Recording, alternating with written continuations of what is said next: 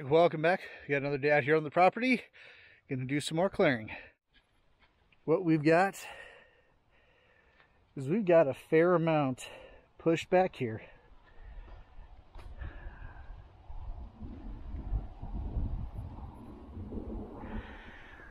All right, let's see how much we can get done today.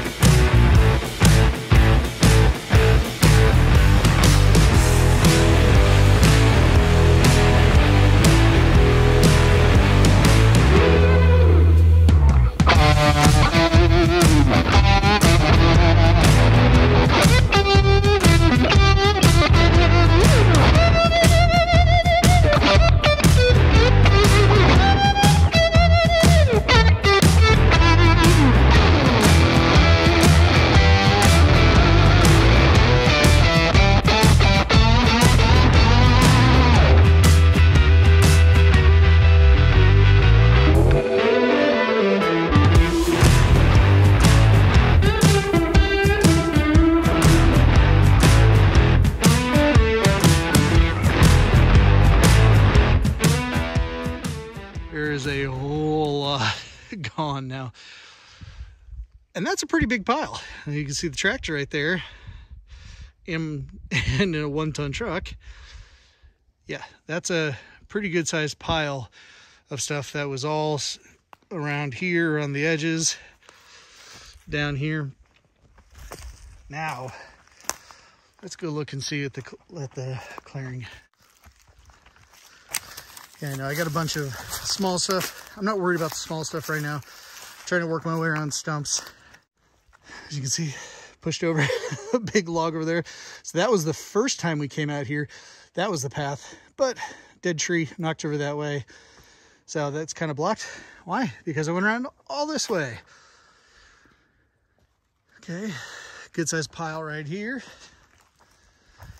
I think where we're planning to build the house. Okay, I don't know how well it's coming through.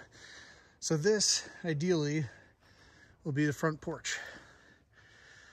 You know, we'll have a lot more to clear out. Got a lot of larger trees, got to figure out how I'm going to clear those. But big piles, lots more cleared. Another big piles. Another big pile. Bunch cleared.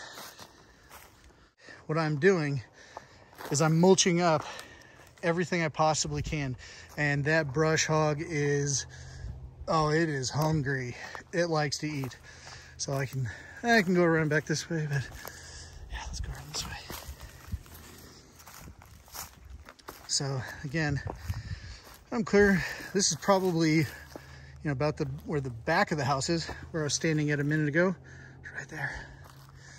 Gosh, what I would give for a drone right now. A drone would be awesome to get a good view, good aerial view here. I know it's still quite a mess, but it is looking nice. We got so much clear. Let's get everything cleared out and we can see, like, okay, how many trees do we want to keep? How many do we need to get rid of? And how many, or how much, you know, how big of a machine do I really need? And how many large stumps do we need? Because I'm imagining I might need to get a high lift, or either a high lift or a pretty large excavator. I don't need a large excavator to get out all this small stuff. If I can knock it out a few hours here, a few hours there, and get everything cleared out, that'll reduce the amount of time I'll need to have a large machine. You know, if you see me doing things and you're thinking I'm crazy, well, I probably am. So go ahead and, you know, leave me a comment and tell me what I'm doing wrong, how I can do it better, because I'm flying by the seat of my pants. Because I'm actually, I'm into some depth. I haven't done this scale before, this size, but I'm not afraid to do it. One of the reasons that I'm closing out today, and I'm not getting a little more done, especially with those lights I got on there, because I busted another hydraulic fitting. The fitting is busted off right here, so I need to get another one. Especially whenever you're working with the trees, whenever I've busted so many. I need to go buy a whole bunch more. You know, I got the fittings that hold the hoses onto the grapple cylinders. Busted those a few times as kind of fighting with some trees and some branches. So yeah, the tractor told me it was time to quit tonight. So feeling pretty good. Feeling pretty good. It's looking good. It's looking amazing.